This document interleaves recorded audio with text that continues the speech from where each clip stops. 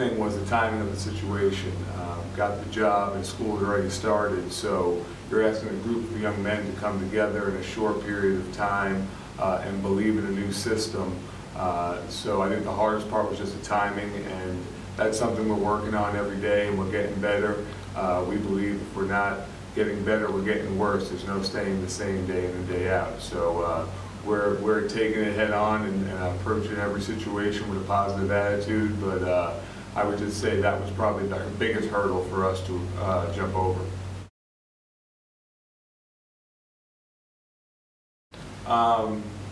Obviously, being a first-year coach is just being able to be on the sidelines and rally the troops and have my guys' backs and just be more vocal.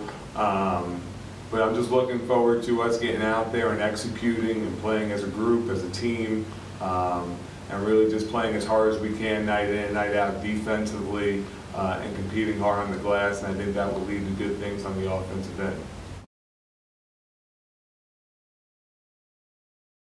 Well, I think they see how hard those guys are working and how dedicated they are to the program and to each other.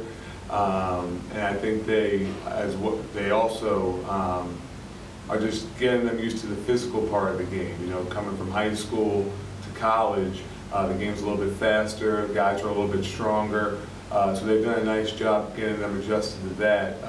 But as far as getting them adjusted to my system, it's new for everybody right now. So everyone's really asking a lot of questions. They're positive about the direction that we're going, but it's a learning process for all of us. And we understand that each day we're just trying to get better and progress, and that hopefully the team we are in December and January is a lot different from the team that we are right now.